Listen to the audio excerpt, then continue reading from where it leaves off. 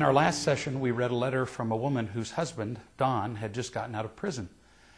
They were in a store together, and when neither of them could produce a driver's license for the store clerk, Don blew up at his wife. I explained to her that when the clerk asked Don for his license, he was reminded of the shame and worthlessness he was carrying around with him from being an ex-convict. He turned to his wife for her license, hoping that she could rescue him from the situation, and when she couldn't, he realized he was trapped. He blew up at her because it briefly gave him a sense of power and a relief from his helplessness and shame. Now, back to the writer of the letter. So, now you know why he blew up.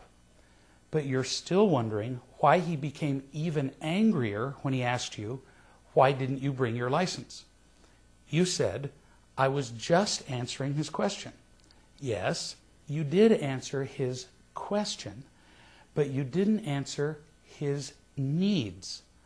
When someone gets angry, as I said, they're afraid. And people become afraid only when they don't have enough what? It's always about real love. People without enough real love are filled with emptiness and fear.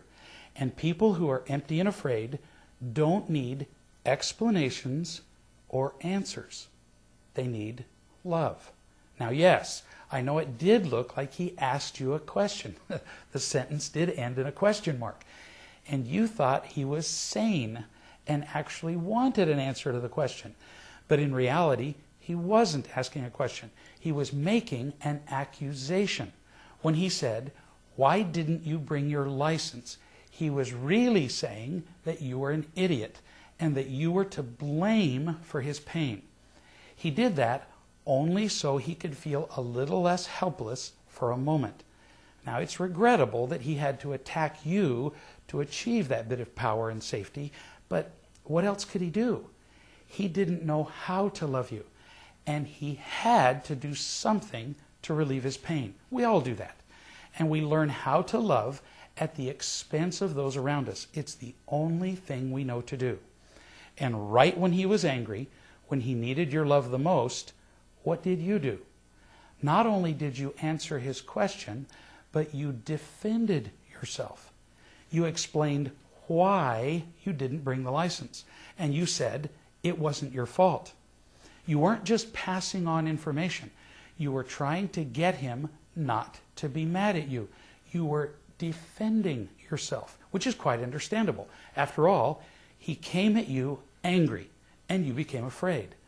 When somebody comes at you in anger, it's very hard to remember that they are just empty and afraid themselves.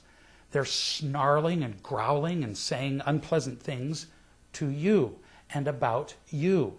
And it's hard not to take all that personally.